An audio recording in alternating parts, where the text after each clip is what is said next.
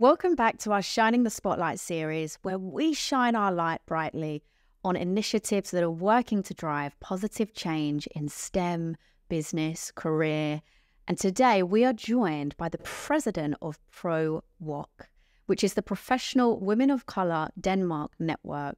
And Ife, we would love for you to please introduce yourself. Thank you for having me today. I'm really happy to be here and be a part of this conversation. My name is Ifeoma Okpala. As you could hear, Ellie called me Ife, which is my nickname. Most people call me that. I'm from Nigeria and I have lived in Denmark for the last 5 years. I have over 15 years in logistics and shipping, having worked in different disciplines, from commercial to operations and projects. And I currently lead learning and development function for global colleagues. I like to say that's my day job, and I moonlight as the president of ProWoc, given that it is a volunteer-run organization. My journey with ProWoc started right at the beginning of that time when I moved to Denmark. So pre-COVID times in 2019, I actually moved to Denmark for work. And when I moved here, I was quite intentional about how I wanted to spend my spare time. So one of the things I desired to do was to be a part of a professional network. And I remember writing this down. And I said, women, ? And 2 months later, a colleague of mine actually introduced me and said, hey, are you interested in being a part of this group that is coming together? When I joined ProWoc, I was in the room on the first day before we even had a name. And, I committed to being a part of the journey. And what that meant was that I was one of the founding members and also one of the founding board members. We had our 2 founders who are our president and vice president. And, as life happens, about a year down the line, our president at the time had to step down. And so we had a transition. So I stepped into the role of vice president. We had done that for about 3 years. And then the president at the time decided to step down.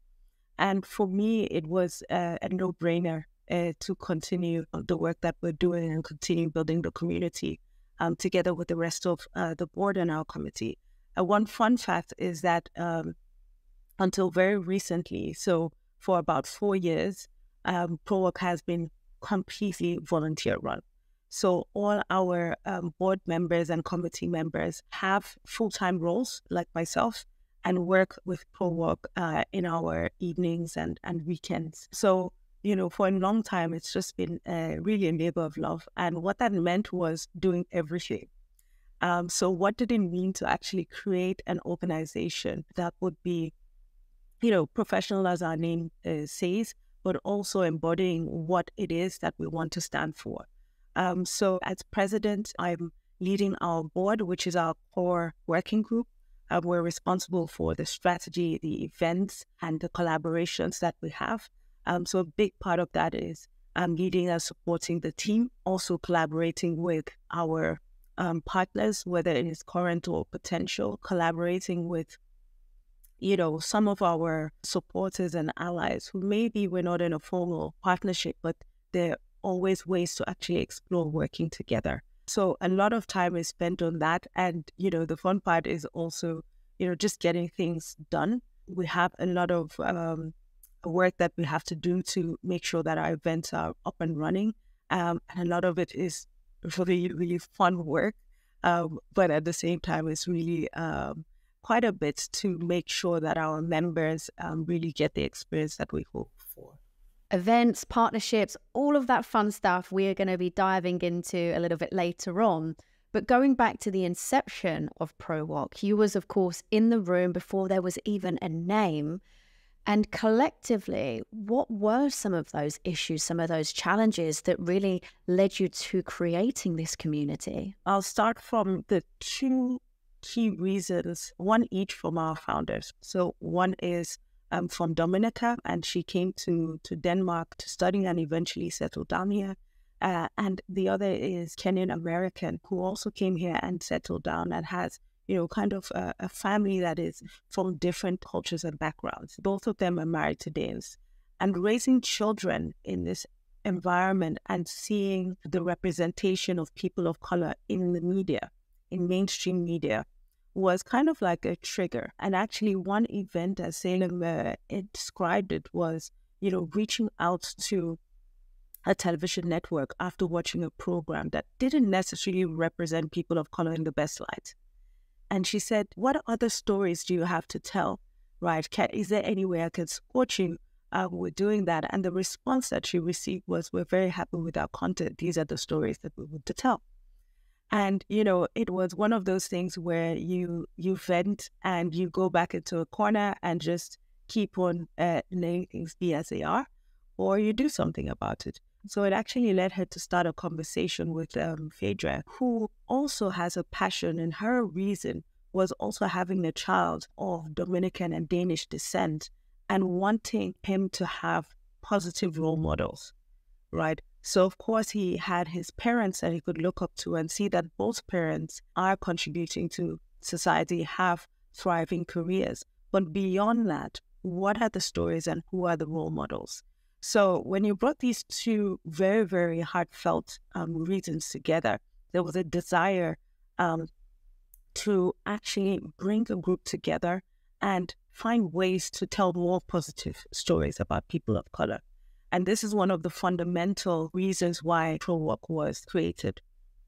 But I think in that discussion and, starting to think about what could this be and why does this need to exist, some other things emerged as well. And one of them was the lack of community. So the lack of a space where people that have similar heritage, similar stories, similar challenges could come together and, just build off of that community. And so ProWoc was created first and foremost to actually create that community and space for women of color to come together and connect and grow and evolve and impact the society around us. So it was coming from, even though maybe some negative catalysts, but it was really coming together and deciding to take a positive focus and decide to work together in a more positive way. To take that adversity and that negativity and to flip the lens, to turn it into something positive, to let that fuel your motivation is so, so powerful. And look where you're at now. It's this powerful support system. There's this ongoing sense of community because role modeling is so important. You can't be what you can't see, particularly for our younger generation as well. And looking through the lens of ProWoc, so thinking about those challenges and what you want to achieve, what are your focus areas? What are you really offering to your members and community? First and foremost is bringing that community together. As our name says, we're a network, right? And so we bring that network together. We create opportunities for our community to connect with each other, right? Relationships are very important. Being able to connect and share stories in a safe space is very important for that growth. Sometimes realizing that, okay, I'm not alone, being able to share solutions, resources, and things like this really help people to thrive in this space. So that's number one. So we do this through events. So we have networking events. We also bring together impactful events that people can have that forum to connect and interact with each other in a safe space. And a lot of times people talk about the feeling that they have when they come for a ProWoc event. And that's one of the things that makes me very proud and very happy, because it's not something that we articulate, but you feel it every single time that you're in the room. It's a safe space. It's inspiring. It gives you great energy to go forward and continue to do things in your own space. So that's number one. Number two is we leverage these opportunities where we come together for events and we build career and personal development programming. So some of that is in form of our events. Some of that we have some programs.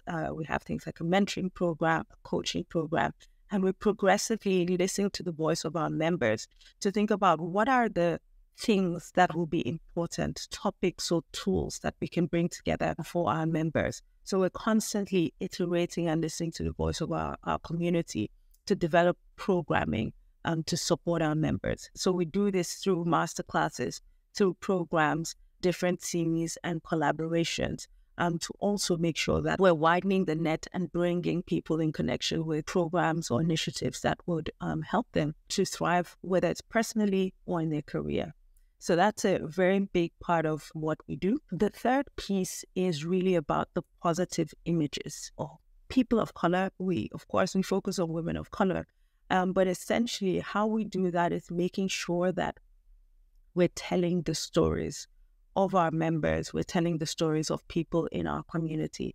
And we do that in different ways. We're very, very active in social media. We use the web as well, and also leveraging our events. So we actually have a program called ProWoc Celebrates, where we spotlight women of color and their different academic or career achievements and contributions to society. And what I love is that it's really varied. So, we have scientists, we have creatives, we have entrepreneurs, we have people in corporate careers, we have, so it's really varied. So the opportunity to tell these stories and share people's different backgrounds is one of the things that we intentionally do. It is part of the purpose for why we're created.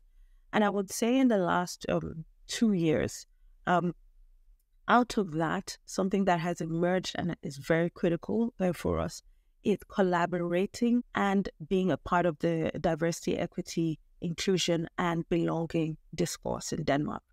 So we're intentional about being out there, connecting with like-minded organizations. We work together with corporate organizations, supporting them with their policies, with their their internal policies, with their internal initiatives around DEIB. So we're actively engaging beyond our community to really, really bring to life our vision to impact society around us.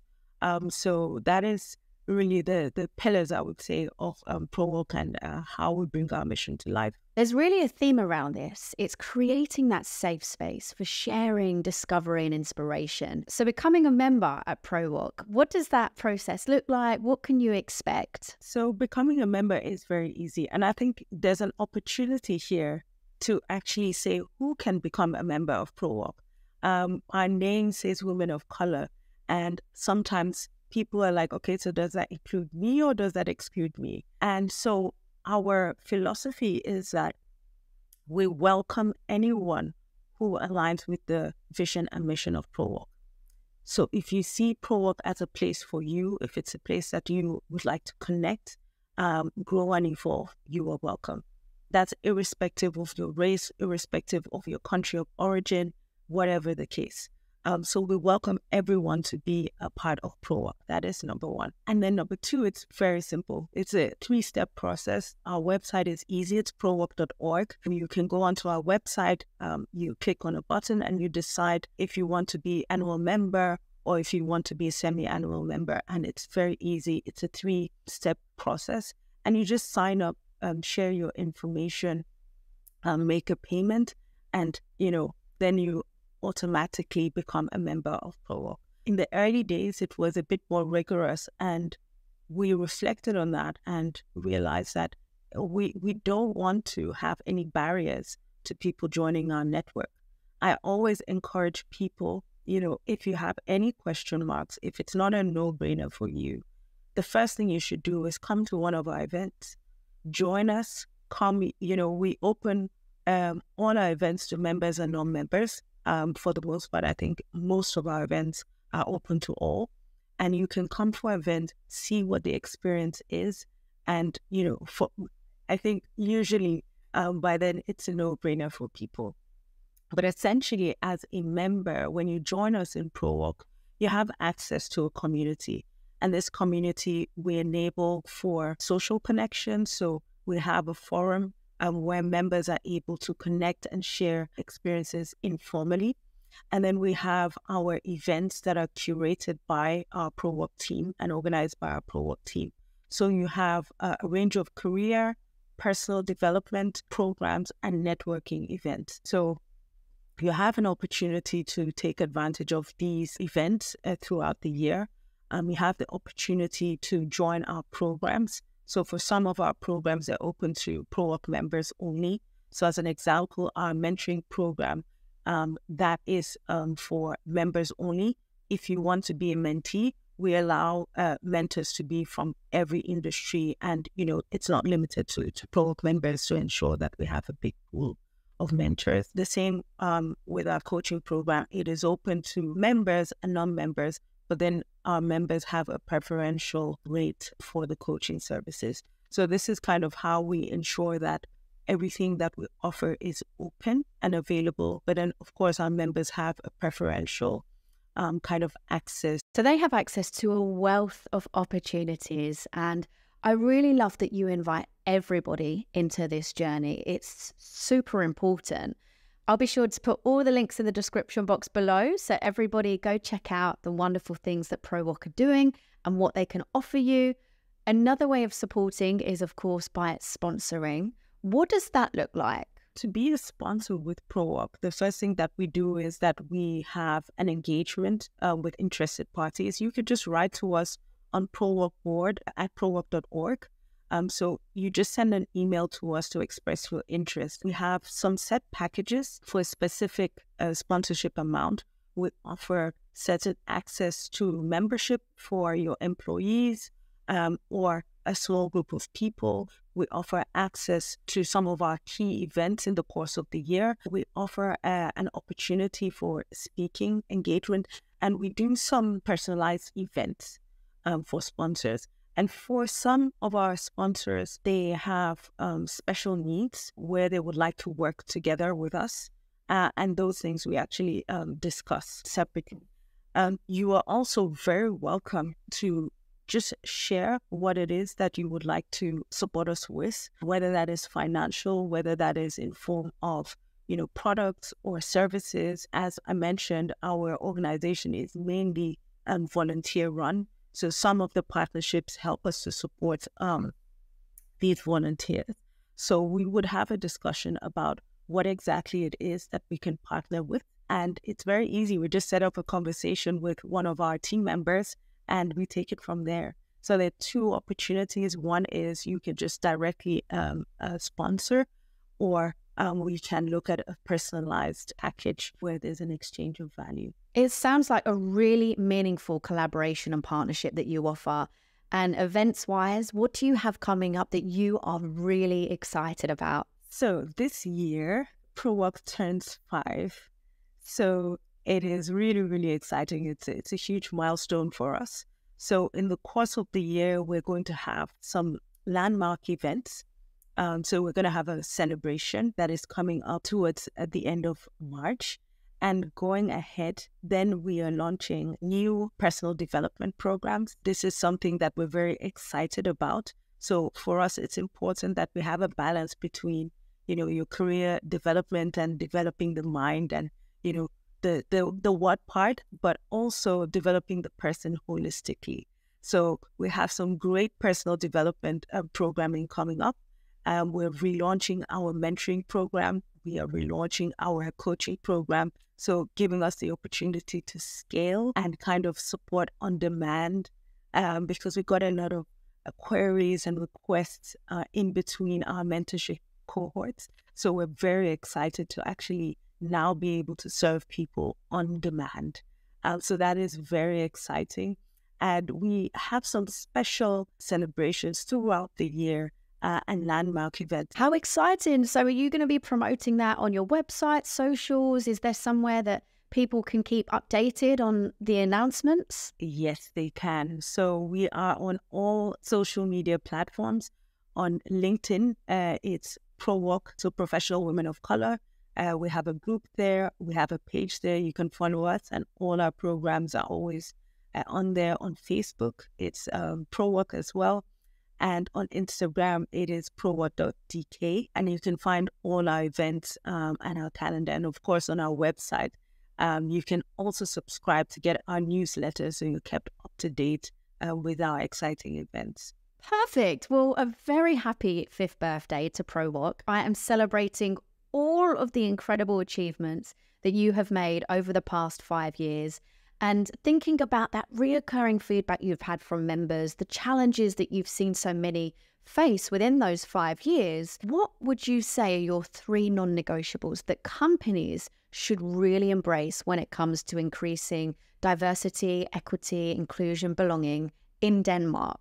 Fantastic question. 3 non-negotiables. I think number 1 is to really and truly embody and embrace all people in Denmark, right? So a lot of our members, the feedback that we get from them, especially the ones who come into Denmark and are looking to settle in and transition into the workforce, is that they meet a lot of resistance. So I think having an open mind and policies and practices when it comes to hiring that is truly inclusive, right? I think when you think about from an organization perspective, you want to attract, you want to retain, and you want to grow your employees, right? And in Denmark, there's a challenge when it comes to attracting and retaining international talent. So starting from the recruitment process, right? So having inclusive practices will allow you to be able to get the full benefit of a diverse workforce, right? So for me, it starts from there. That is number one. So having truly inclusive recruitment practices. And when you do have employees who join your organization who may have a different background, then really and truly having an environment that allows people to be authentic.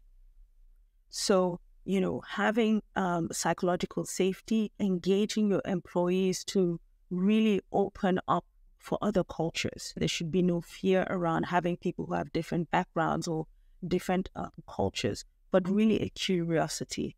And I think this is one of the areas where it needs to be role modeled from top down, right? It needs to become an organization culture. So for me, without this, then DEIB will remain an acronym. It will remain a separate practice, but it needs to be embedded in the culture of organizations, and recognizing that the world is a lot more globalized. People will continue to move around. And for you to get the benefit of having diverse employees, international employees in your workforce, then you need to make it an environment where they can thrive. And I would say my third one would be to be bold. It would be to be bold enough to have conversations. It would be bold enough to look beyond the rhetoric and actually say what exactly is happening out there, right? What is the true state of my organization, right? If you're not having dialogues around DEIB, if you're not looking at this really and truly, then you will remain the same, right? And the world is evolving really fast. So it's really a loss of opportunity if organizations are not stepping out of their own box of how they operate to understand what is happening out there. What should they be learning? What should they be adapting when it comes to having a more diverse workforce? So for me, really going beyond their four walls and engaging. We have an annual conference. We have International Women's Day every year, where we talk about topics that impact women and women of color. And we invite companies to come into that space to listen and learn and exchange ideas, right? So these are opportunities that we hope that people will take on board in order to improve how they operate and how inclusive they are. Super, super impactful factors. And just on inclusive hiring policies, what are some examples that you have seen work really well? So some of the things that I've seen that work really well is when companies are looking at the language that they're using in their job ads, when they're reviewing the qualifications or the requirements that they have, right? I've seen this in practice where, you have there's now some AI and software that you could use to actually look at your job ads, right? And make them more inclusive, right? So whether this is capturing a more balanced gender audience, right? Whether it is capturing people with relevant skills who normally would be excluded because of the way that the requirements are framed, then you have an opportunity when you address some of these things, you attract a wider group. And, often with recruitment, there's a time and a cost element. So you're thinking about narrowing down to be able to identify the right candidates. But by addressing these things, you're not widening where you lose out or you spend more time. You actually just bring in more interesting and qualified candidates that you can then consider. And typically when you have this in Then the next step is looking at how do you conduct the next step of your recruitment process, right? Do you have diverse interviewers? Do you ensure that you have more than one person who's doing the hiring to make sure that the blind spots are highlighted, right? And you have a balanced view or perspective to your candidates. What are some of the ways that you can challenge each other positively so that you're able to, have a balanced view of those that you potentially would be hiring into your organization? And down the line, when you do hire employees, then ensuring that your onboarding practices and your policies are inclusive, so people can immediately come in and be able to operate at their best possible, right? So those are some of the things that I have seen. Thanks so much for sharing, Ife. It's really about reinforcing and speaking about these changes that we need to implement. And speaking of change, what change do you want to see in the industry? I would love to see an industry where people do not have a fear or barriers to being a part of the workforce. I believe that ProWoc's existence stems from a need that I would like to see disappear. I would like to see that people can come into Denmark and really have a feeling of being included and not needing to have, this separate group in order to energize and go into the workforce. So I really believe that having a more inclusive society and environment and workforce will just give us the opportunity to feel more included. And typically when you feel like you can be yourself, when you feel connected, there is a different way of life. There is a different energy that you bring. You're able to thrive. And for me, that is something that I would like to see change. I still hear too many stories. There's still too much that is stacked against whether it's gender or ethnicity and keeping people marginalized. So fundamentally, it's a big ask, but I really want to see that shift. Denmark is quoted as one of the top countries to live in different indices, quality of life being one of the top ones. And I would love Denmark to be in the top 4 inclusive countries that welcomes foreigners. And that I would love to see. So it's beyond the industry for me. It's really societal. And that is something that I would really love to see. And it would permeate into the corporate environment. Maybe it's too idealistic, but yeah, that's what I hope to see. And I believe that, by continually working towards it and engaging, we might make small dents. It's a long road, but it's worth it. Totally. It's little and often continually doing all of these things, putting in that effort for the changes to then happen, for you to reach that end goal that you have in mind. And you're right, when you feel like you belong, studies show you're 6 times more likely to be engaged. And that then has a domino effect on everything in your life, not just career. So it's really, really important. Ife, it's been an absolute pleasure to shine the light on the great things you're doing at ProWoc and to hearing more about your own journey. Thank you so, so much. Thank you, Ellie.